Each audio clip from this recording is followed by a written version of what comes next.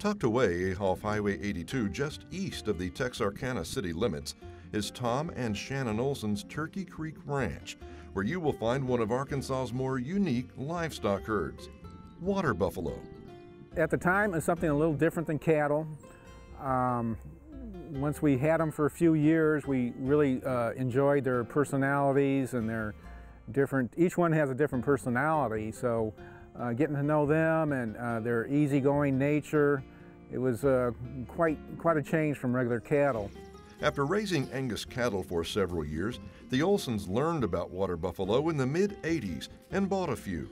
They liked them so much they began raising them exclusively in 1991 and established the country's first water buffalo dairy operation. At its peak, their herd numbered around 250. Word has spread about the ranch and has attracted tour groups, including these FFA students from nearby Genoa Central High School. I was definitely impressed to find this little jewel tucked away back here just off of Highway 82. I didn't even know it was here. I had known the Olsons, but I didn't know what to expect. But I think the kids really enjoyed it, and how docile these were compared to, I think, what we were expecting. The buffalo's calm demeanor and longevity is what attracted the Olsons to them.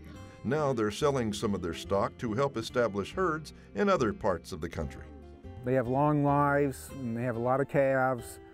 So from an economic standpoint, that's really helped the operation. And they'll start calving usually when they're about 3. So it's not unusual to have 16 to 18 calves per animal's lifetime.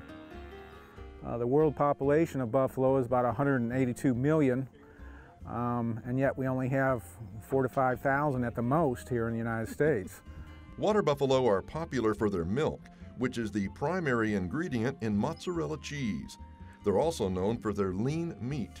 Miller County Farm Bureau provided lunch and grilled water buffalo burgers for the meal.